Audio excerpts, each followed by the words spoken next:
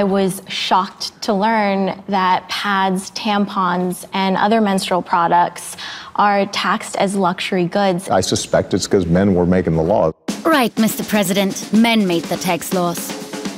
50 years ago, German lawmakers, who were all men, decided to tax feminine hygiene essentials like tampons with the highest rate of 19%, but things like caviar, oil paintings or truffles with only 7%. So tampons are the real luxury? Menstruation is luxury? Breaking the law wasn't an option for the female company, an online shop for feminine hygiene products.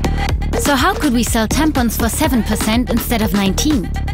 We outsmarted the law with the law itself by selling tampons packaged as a book, because books are also only taxed with 7%.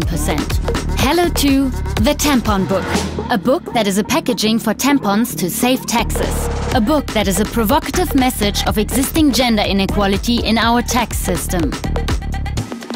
The book sold out within a day, the second edition within a week.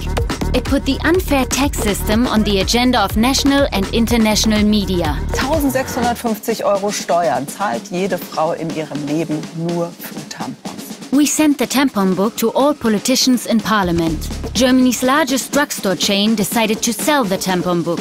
The petition on change.org got more than 150,000 signatures. A broad alliance of influencers, media and politicians increased the pressure on the government.